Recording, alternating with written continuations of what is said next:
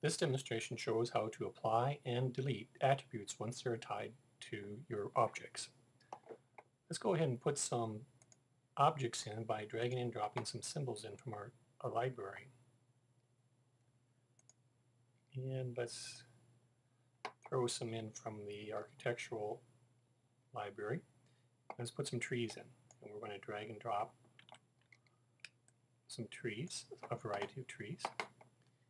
And let's put this type, and let's do some tree tops.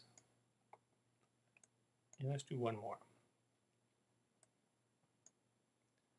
Now we're going to go ahead and apply attributes to each of these.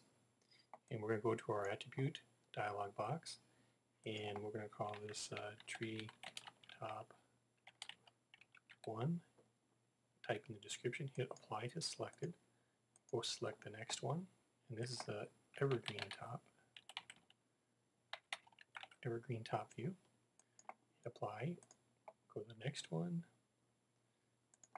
and this will be a tree side view. And then the last one will be an evergreen side.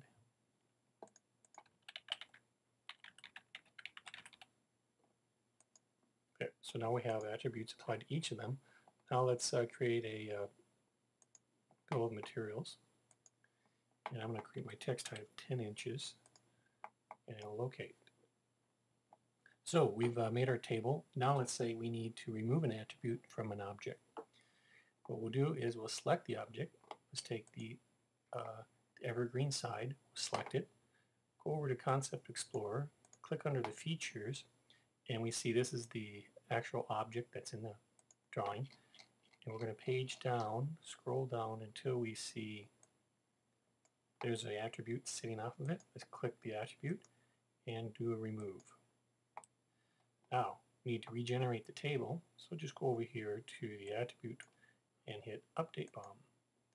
And now we've successfully removed that attribute from the table and from the object.